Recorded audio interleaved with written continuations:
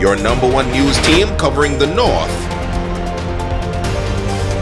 The Bahamas Tonight, Northern Edition.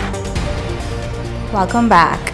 A couple from Canada spreading glad tidings of great joy in the Southern District, and young people were the recipients. Jay Philippe tells us more. Christmas is celebrated on December 25th, where kids look forward to unwrapping gifts on that particular day. But here in Lewis Yard, Christmas came early.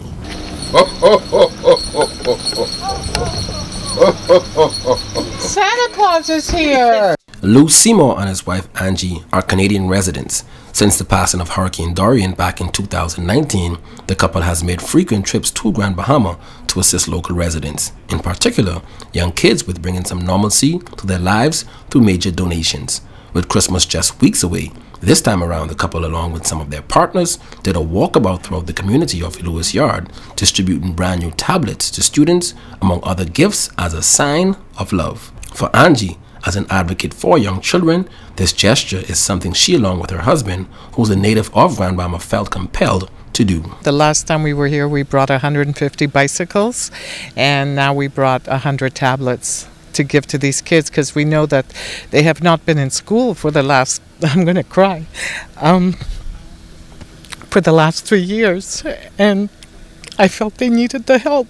Her and I was talking to each other and said, you know, come Christmas time, a lot of kids in the world, period, they don't care about homes and this. The only thing they care about is Christmas and Santa. Is Santa coming to our house? Mom, we don't have a house. So we decided to come back Christmas time. Let's bring the kids a gift, something they could remember.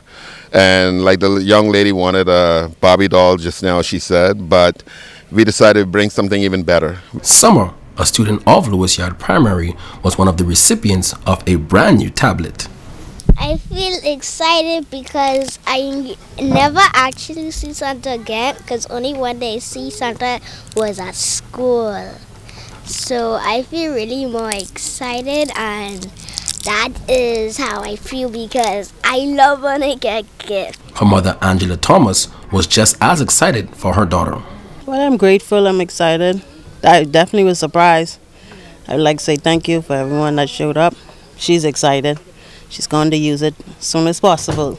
5 other young boys in the area came right in time for their tablets. By the sounds of their response, the Christmas gift could not have came at a better time.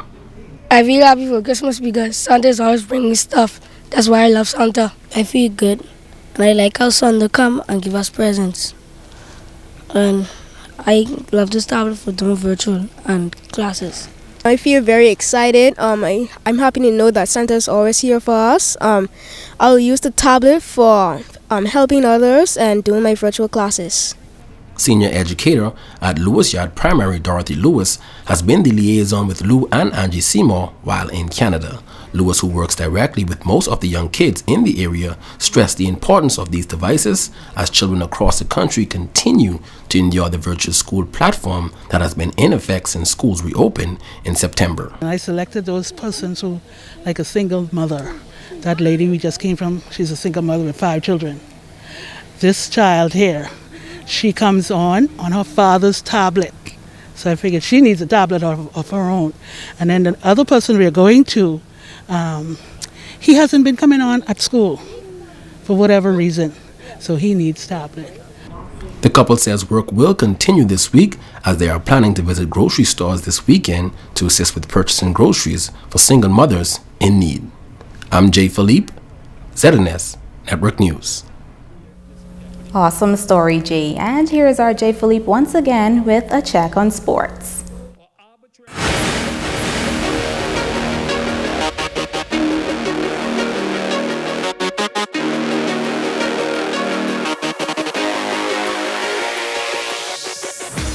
Good evening, I'm Jay Philippe and welcome to Sports Well in Basketball. We know about Buddy Hield, DeAndre Ayton and Kai Jones. We also have a number of professional basketball players from the Bahamas playing all around the world. One of those players is Willis Mackey Jr.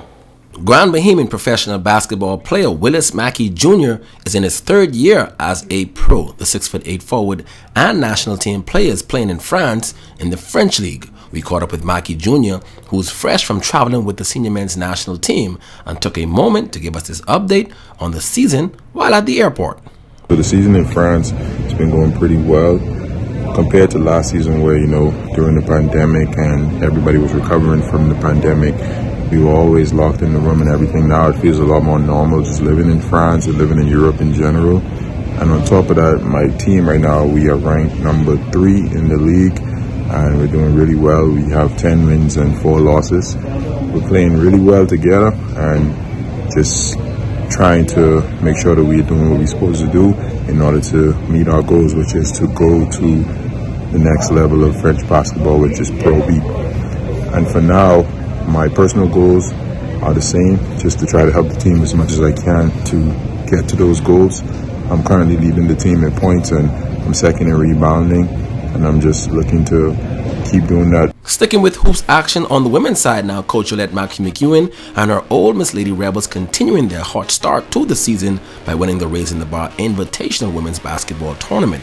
The Rebels defeated San Diego State 62-48 in their first contest and later took on an undefeated Cal team and emerged victorious, shutting down the Bears 64-45. Ole Miss won the most games in the month of November since 2017 and picked up its first in-season tournament title since winning the Nugget Classic in 2014.